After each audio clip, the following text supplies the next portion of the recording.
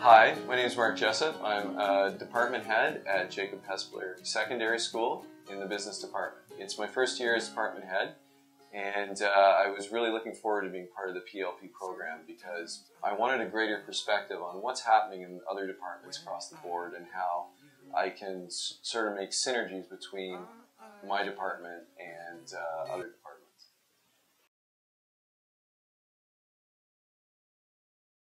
What I really found beneficial was that I was able to make more contacts across the board in different departments, especially with our Future Forums project, because I knew they were doing really good things, but I didn't really know what that was. And by talking and interacting with some of the members of this group, I was better able to get an idea of how some of the skills we teach in some of our courses like BTT, how we could make that work better.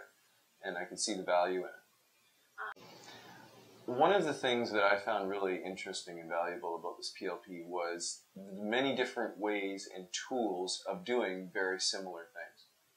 So there were a few tools that I had thought I would use, such as Minecraft, where by basically participating in discussion forums, I was able to look at how some programs could be very cross-curricular, where with management, with team building, those kinds of things, you could use a game like Minecraft and basically try and find out what other programs and features of the programs which I wasn't aware of that we could use.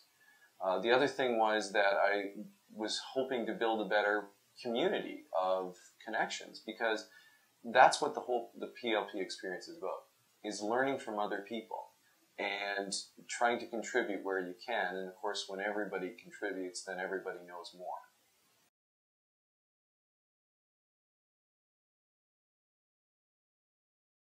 Make connections. That would be my advice. Not just online. Online is extremely valuable because you make contacts with people that you wouldn't otherwise be in contact with. But also talk to the people around you. What are other people in different parts of the school doing, in other schools doing? It's really important to use those connections to try and find synergies between what different people are doing so that you can develop a lot of proficiencies yourself and, of course, with the students at the same time. Because as much as you learn from other people, you can teach them and you can also learn from them.